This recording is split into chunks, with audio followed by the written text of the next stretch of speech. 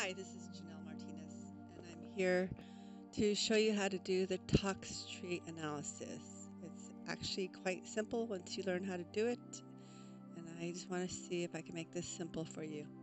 I've read the manual, and basically it's a pretty straightforward technique. So I have a shortcut for tOXtREE on my desktop, so I get to it quickly. And before we go into tOXtREE, you need to make sure that your data is set up correctly. And so here I have is the spreadsheet that we've been working on with the TI for the TI pilot project, and I rearranged because the SMILES code has to go in column A, and then the CAS number and the chemical name are optional. So right now, from now on, we need to have the SMILES code in column A. And then what I did is I just copied these three columns and put them into another spreadsheet, and then I exported it as a text. If you also export it as a CSV file, so you can use it in the tOXtREE. So that's how you set up your data first. Make sure you have your headings and that your SMILES code is in your first column. And so then I'll close this because we're going to go to tOXtREE and open it up. And I had problems with it because I could not run it when I was at work because they had a firewalls on a spread on the website. So I'll show you where that is real quick. It's because you have to go under, let's see, where is it? Decision tree options, and under general, no, options, here it is. Go remote query, and you have to click on this. You have to have remote lookup enabled to do anything. And then this cannot be blocked. This website cannot be blocked by your firewalls. Those are two things you need to keep in mind is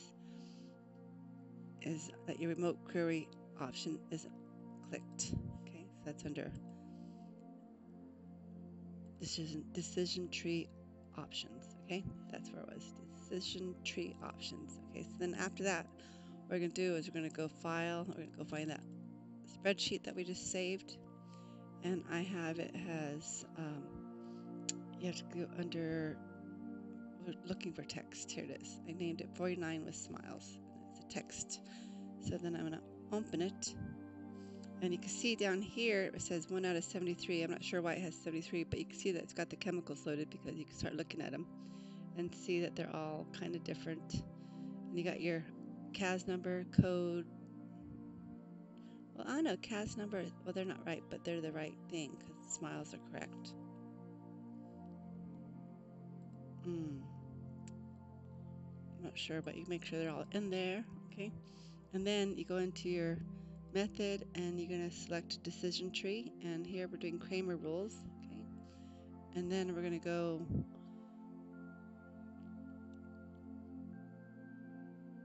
to the toxic hazard, and we're going to estimate all.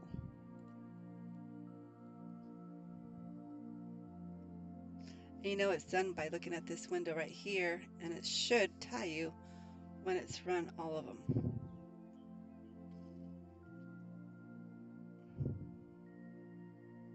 And there it is. You can see how it says cramer rules, high class 3, and then the high class 3, high class 3, low class 1. So they're all run, okay? And then you can just do your next analysis real quick while you're there. And I go to method, and I do select a decision tree, and I'm going to do the revised cramer decision tree. I'm going to electing both of them to figure out which one I'm going to use, and for now it doesn't hurt to get them both at the same time. So I click OK, and then I go to chemical compound, toxic hazard, estimate all. And there, look, it is. So you have your cramer rules and your revised cramer rules. And so now you have your data. That's it. We've done the analysis for all the ones that have smiles. The problem is for the ones that don't have smiles, but we'll deal with those later.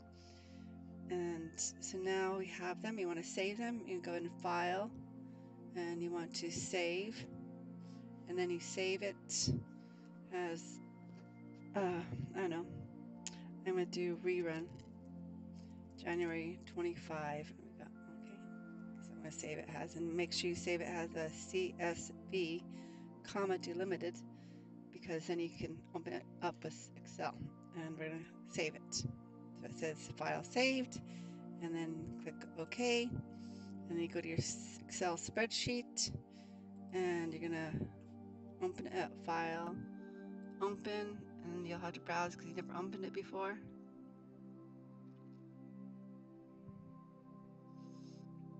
And it's in my offshore MDR project, and I just did it right now. See it 212, and see it says 212, and it's 212. So here we open it,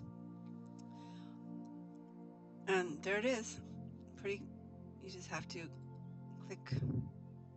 double click to make it wide enough, and double click,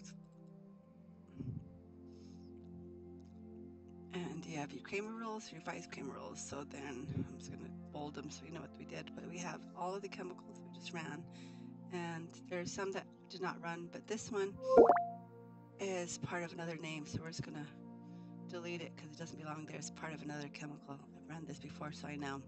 But you have to make sure that all of them are there. This one, same thing, is part of the name of another chemical. And as long as you have your smiles, it'll give you your classes for these two. Even if you don't have a CAS number, they're not as important as having that smiles. And then sometimes I copied them and it has a hyperlink. It doesn't like the hyperlinks. And so, like, for example, this one has to be rerun because it had a hyperlink on it. So we know what the CAS number is, okay? So we're going to copy it. I mean, the smiles. This is smiles. We're going to go to tOXtREE. We're going to have to run that one because we got to get it. So we're going to go File, New Molecule, and it's going to clear your list. So just so you know, okay, clear it.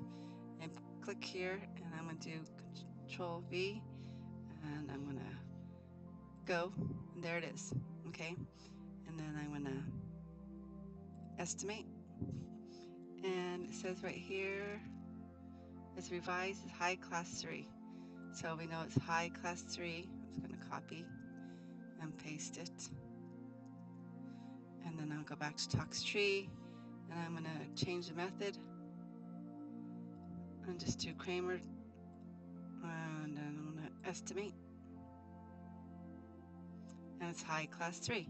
So we know what that one is. I'll just do Command V, paste. Okay, so we looked at it, and we got 48 chemicals. Oh, here, the same thing. See, it has a hyperlink, and it doesn't like the hyperlink, so we're going to have to rerun this one. And we're going to copy, go back to tOXtREE, and we're going to go to chemical.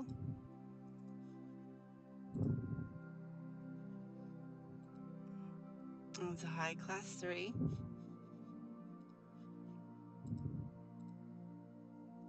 And then we're going to rerun it by Cramer's revised method. Select a decision tree, revised, click OK, and then estimate. Oh, it's high class 3. See, right here, high class 3. And it tells you why.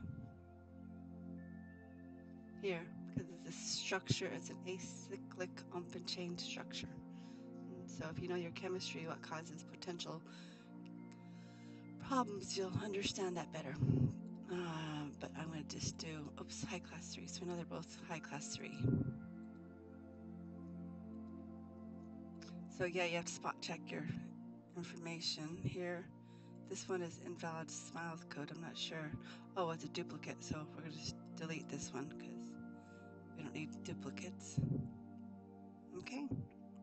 So just look it over, and then File, Save As, and I would save it has a better descriptor of your project. You know, I would say, oh no, what this one is, I'm just going to call it the MDR pilot project.